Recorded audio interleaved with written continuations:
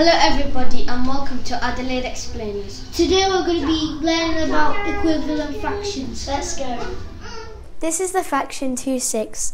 This is what it means. The denominator is how many parts the whole is divided into, and the numerator is how many parts we have. You could see the fraction as a multiplication array. For example, you could do 2 times 3 or 3 times 2, which equals 6. You can see 1/3, and you can also see 2/6.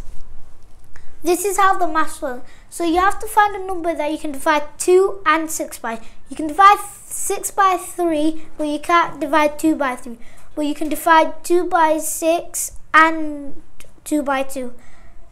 2 divided by 2 is 1, and 6 divided by 2 is 3. The fraction is 1/3. So the way we split 2/6 into 1/3,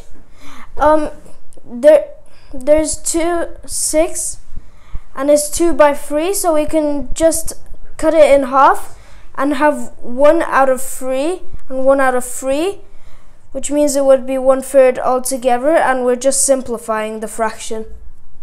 Thank you for watching. Bye.